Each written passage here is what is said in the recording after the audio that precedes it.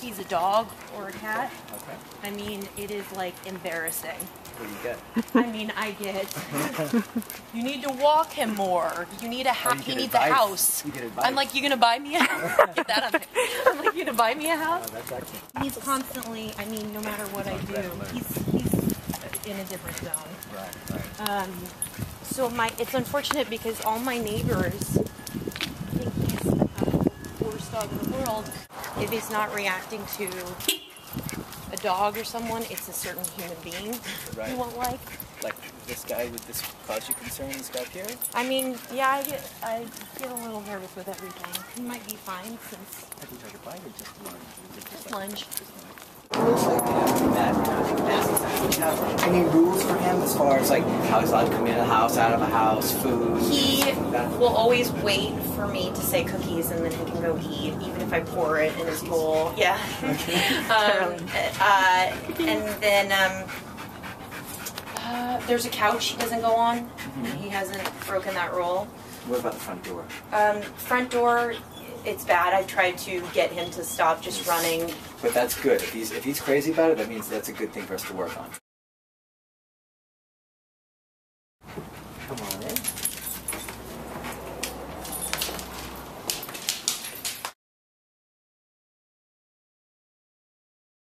Going for the dog, so it would be me holding him back and okay, trying but before you even see a dog, like, because he's not even walking nice at this point. So like, because we can't expect him to ignore dogs if he won't even walk next to us. Yeah. If he won't politely relax with a loose leash, walk next to us. Yeah.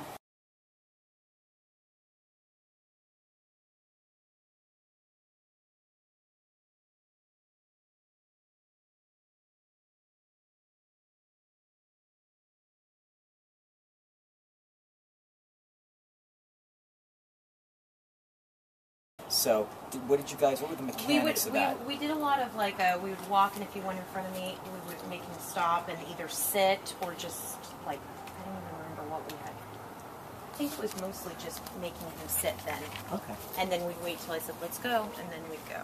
Okay. Because she noticed that too, he wasn't great. So this, I'm going to use every opportunity, like, if you got that Yeah. Can you hold that for me? Yeah. So, what I like to do is call these leadership exercises. They're really good for creating focus and getting a dog to tune into us in a different kind of fashion. Right, so I won't even say, I could tell him to sit, that's not what I want. What I want him to do is be thinking, not about what's out there, but what's on my mind. What do I want? So I bring him over to this, I let him make a choice. You can either walk out here and get a correction, or you can wait for my permission, and then I say, heel, right?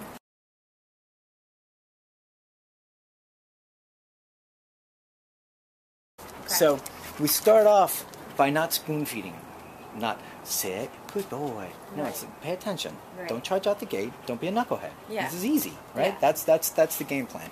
So I do that with this, and I do it with a couple other things, and we'll cover all that stuff in a minute.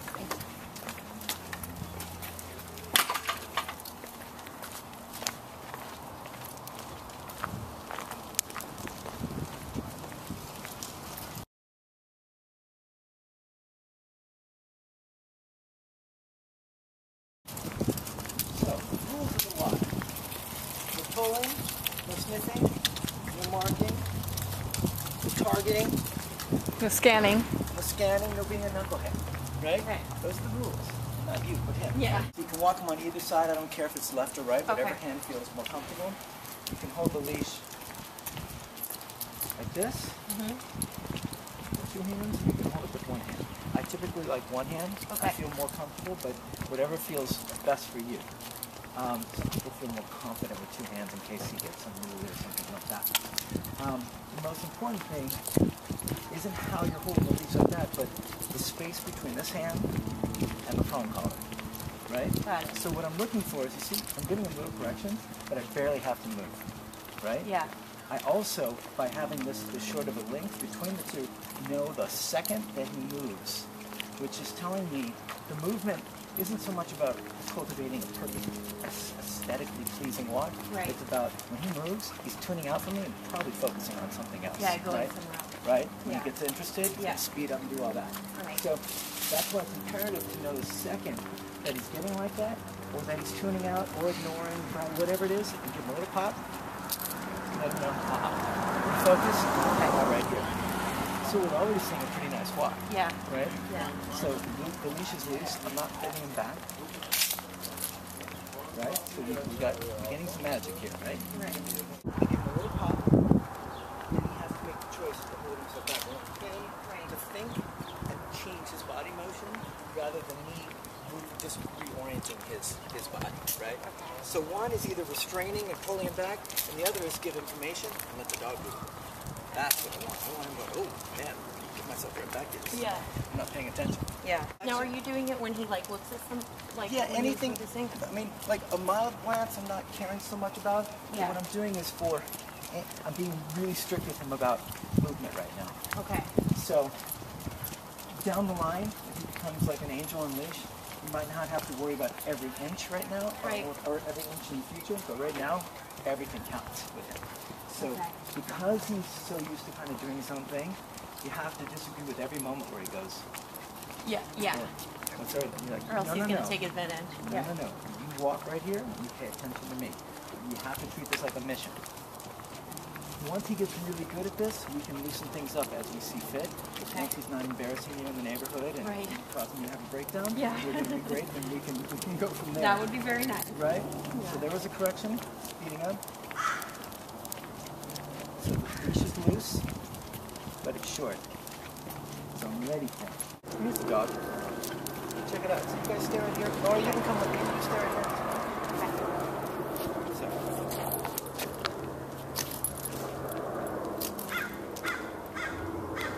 So I'm cultivating a new habit right now. No. No.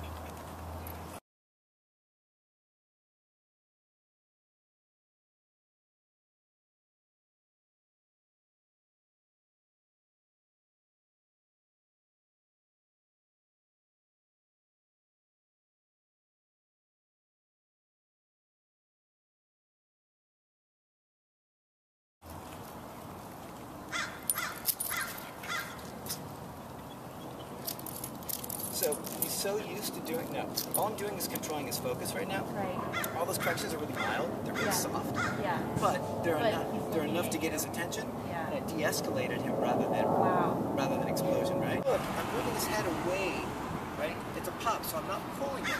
All You're these not. He's distinctions. pulling him and he's looking towards you. I pop away from what he's looking at, and he starts going towards me. Then I give him what I want, I pop again, a little more firmly. But he starts to go this way. I can also turn him around, which I ended up doing a little bit of. Yeah.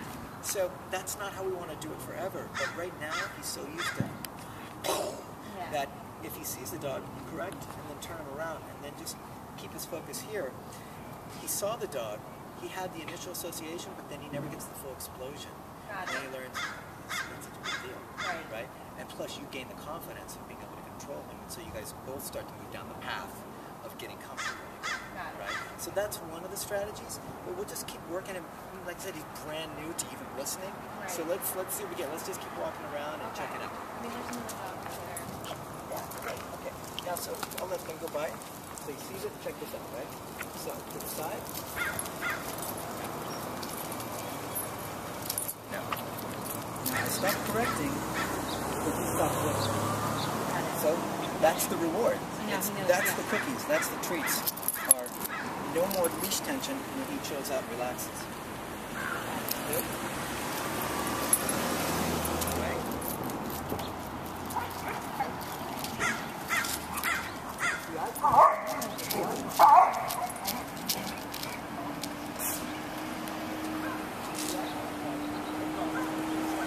Now, what is that? He literally just ran. He got wide-eyed. So this works really good for a lot of dogs, Okay. which it seems to work good for him, so we'll check it out.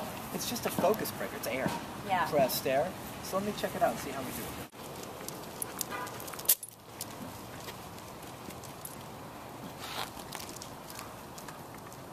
Yep.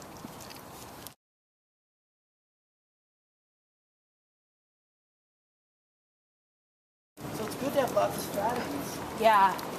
It's also good to see, you know, us continuing to walk near this dog because I can't avoid all dogs. no, and the goal On is my not street. avoidance. When I Right. talked about space, the only thing I want with space is you saw, like, if the pressure's too much, I want to create enough space to be comfortable. Let him see. Right. No. You don't like that, do you? Nope. No. Yep. And the space isn't forever. Do you love this? Hysterical. The air is very funny. All we're looking to do is break the habit. Okay. That's a good dog to work with because he's really intense. And here's another one coming. This is awesome. It's a great Lots of day. opportunity. Great day to be at the good dog.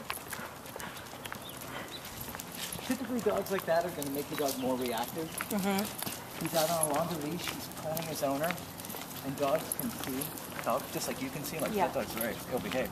He can see the same thing, which makes him nervous. Got it. So, He feels like he has to protect see the himself. dog? Nope. Nope. He's here now. Yeah. Deal. It's fun to be able to see it. Right? Yeah. Know what he's capable of. Yeah. I just would never think Nope. he would be able to do that. So I'm going to give, once again, I'm going to use space here. I'm going to go a little bit further this way. No.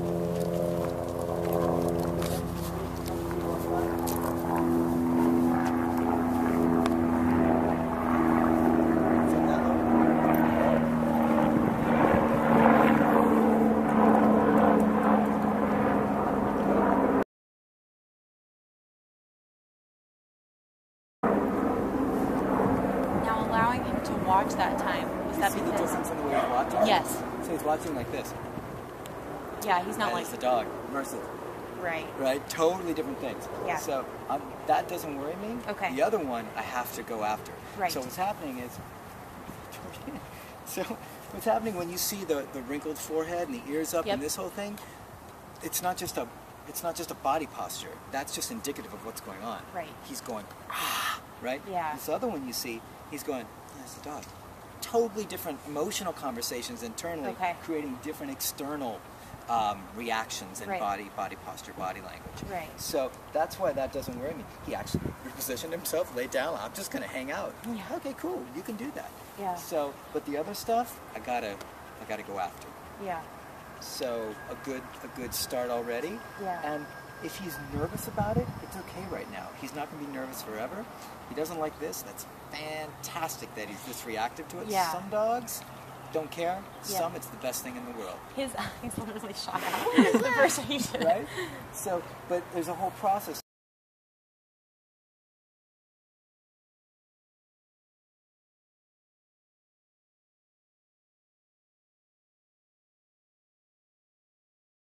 So it's not just like I'm walking around with this and just using this or warning him with this. It's the leash, it's the intention, it's the strategy, it's knowing all the stuff I'm going to do that I'm going to share with you, and then having this if he doesn't give me what I want. Because I don't want to use this so much that it becomes not effective, that he's like, I don't even care about that. So I use tiny little bursts of this behind his neck when he's not looking. Preferably, he doesn't even see it coming. It gives me a bang for my buck. Right? But if I can get it without that, then I'm doing even better. And what you'll see is, because I've done a few prong corrections that are valuable and used this and paired it with a no, he's starting to respond even to my no. He's like, that no means bad things are coming. Right? So I better just take it easy. So it's a good beginning of his attitude change. Yeah, let's walk this way. And he's doing that is because I've broken through the fog of anxiety. That's what the prong, and what this allowed me to do is he's in this haze. All this noise in his head, and then all of a sudden, pop, and he's like, the fog goes. Right, what do you want me to do? So that's what's going on. So now I can actually talk to him a little bit. Before, he's just kind of a nutty guy, losing his mind. There's a dog over here. Let's check this out and see what we can get. Okay.